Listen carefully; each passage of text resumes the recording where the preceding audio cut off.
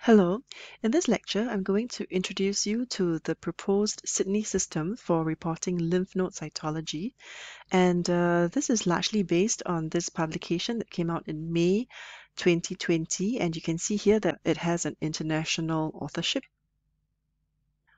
So this system was created by an international panel of expert cytopathologists from around the globe, and it has been endorsed by the International Academy of Cytology as well as the European Federation of the Cytology Societies. The overall goals are to improve the quality of lymph node FNAs and reporting. So not just the reporting, but also the performance of lymph node FNAs, and to improve communication between cytopathologists and clinicians. Very importantly, to foster greater acceptance and utilization of lymph node FNACs, and to promote better multidisciplinary understanding of the results of lymph node cytology. So the aims cover both interpretation and reporting, as well as the wider systems-based practice. In terms of interpretation, I will just read out the highlighted ones. To define basic diagnostic reporting categories, to provide recommendations on the components of standardized diagnostic reports. So this covers the actual writing of cytopathology reports, and to provide management recommendations linked to the reporting categories.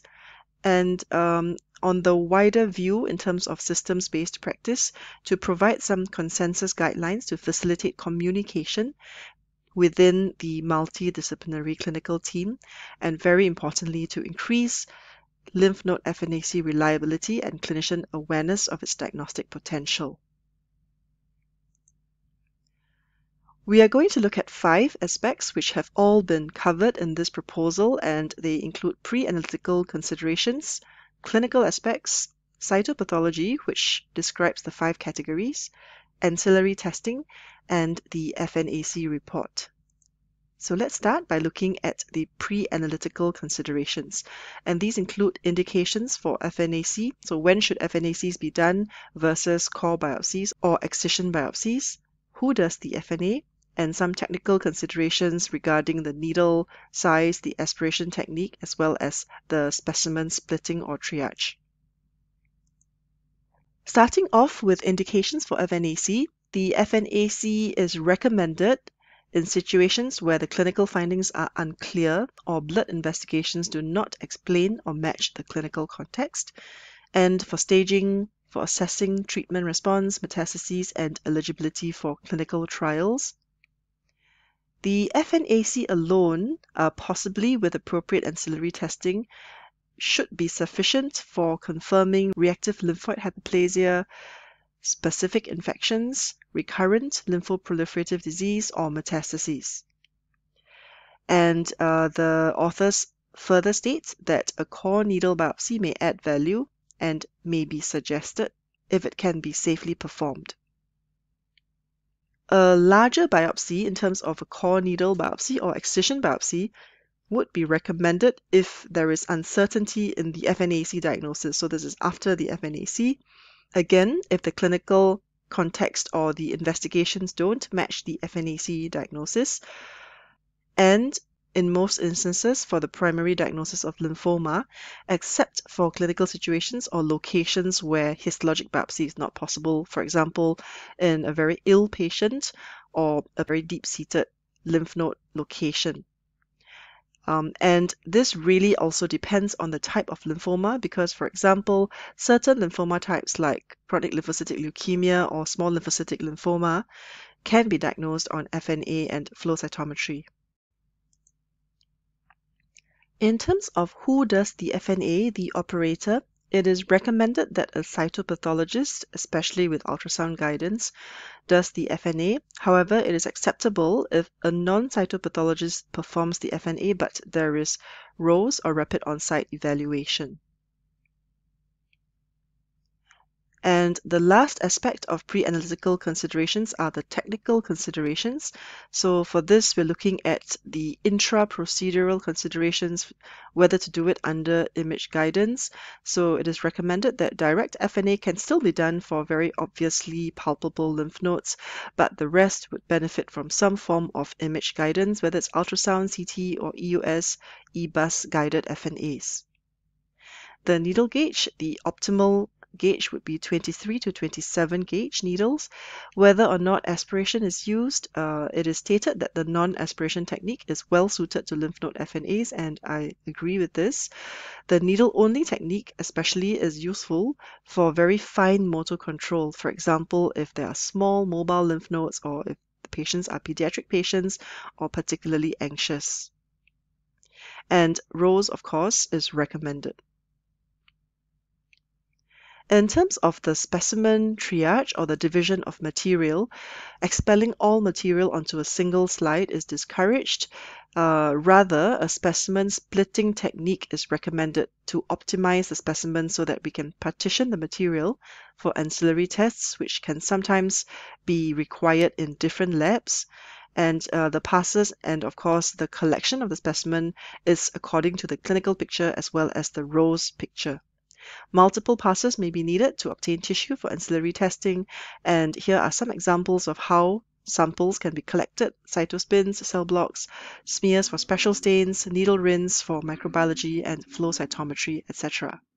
If the FNAC is performed by non-pathologists or there is no option of ROSE, then liquid-based cytology is acceptable. And however, the caveat is that there are no air-dried smears and hence pattern recognition is reduced. The other disadvantage is that flow cytometry cannot be performed, and the authors also state that the operator performing the FNAC should be provided a protocol for making appropriate direct smears, as well as how to rinse the needle and the syringe in buffered saline or other medium suitable for either flow cytometry or cell block preparation. Now, in terms of the clinical aspects, we can think about who is requesting the FNA. Is it from a surgeon? Is it from an oncologist? Is it from a physician? And this sometimes affects the type of information that is required. The patient factors are also, of course, very important in terms of the epidemiology, the gender, the age of the patient. The risk of metastasis increases dramatically after 40 years of age, as you can see here. The location of the node, usually nodes in deep-seated regions or locations, have a higher risk of being malignant, and of course, very importantly, past history of malignancy especially, or infection. And lymph node factors also are important. The size, the larger, the more worrying. The shape, especially these red flag features as round lymph nodes or irregular shaped nodes, are suspicious for pathology. The texture of lymph nodes, whether they're hard, whether they are soft or fluctuant, and also the imaging. And again, the loss of fatty hilum is a red flag for the possibility of malignancy. And finally, of course, other investigations, for example, full blood counts, tumor markers, etc. Next, we are going to look at cytopathology, which covers the diagnostic categories. And there are 5 diagnostic categories that are in this proposed system: inadequate or insufficient, benign, AUS, which is atypical cells of undetermined significance, or ALUS, atypical lymphoid cells of uncertain significance, suspicious, and malignant. These diagnostic categories in the cytology report are known as the first diagnostic level. The second diagnostic level is basically the specific diagnosis, for example, specific infection or lymphoma subtype based on clinical and ancillary testing, if this is available. So first diagnostic level is required and the second diagnostic level is recommended if possible. Let's start by looking at the inadequate category, and then following that we will go category by category. For the inadequate or insufficient category, this includes cases that cannot be diagnosed due to scant cellularity, extensive necrosis, or technical limitations, very similar to other international systems for reporting cytology. And the management is to repeat the FNAC or to consider core, needle, or excision biopsy based on the specific clinical context.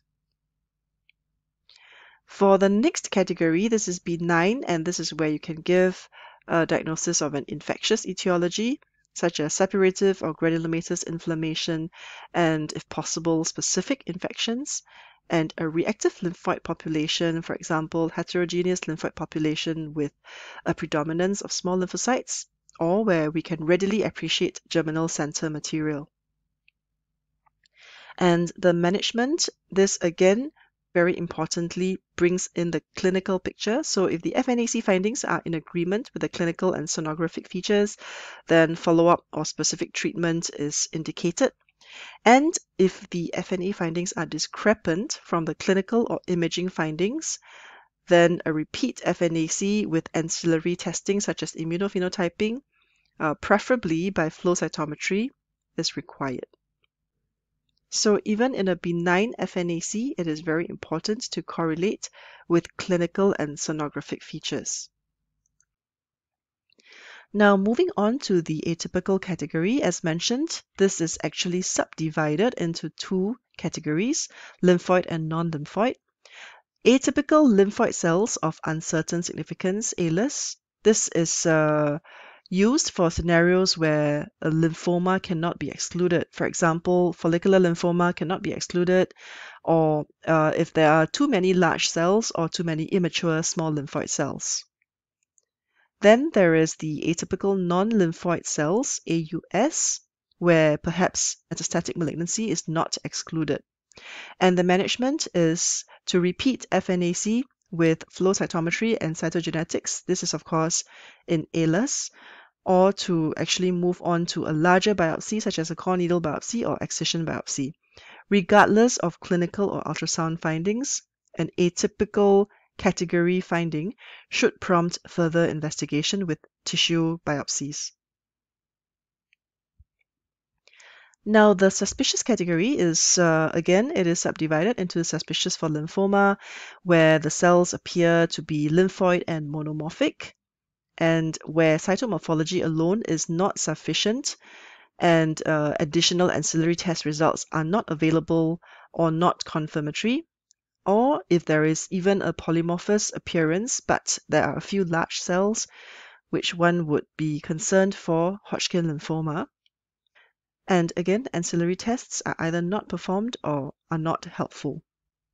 And finally, any instance where the morphology points to lymphoma, but there's insufficient material for confirmatory ancillary tests. Also included in this category is non-lymphoid conditions, suspicious for metastasis, for example, too few cells or insufficient material for diagnostic confirmation. And the management, again, is either to repeat the FNAC with cell block and ancillary testing, or to perform a core or excisional biopsy. So the management for the atypical and suspicious categories is quite similar.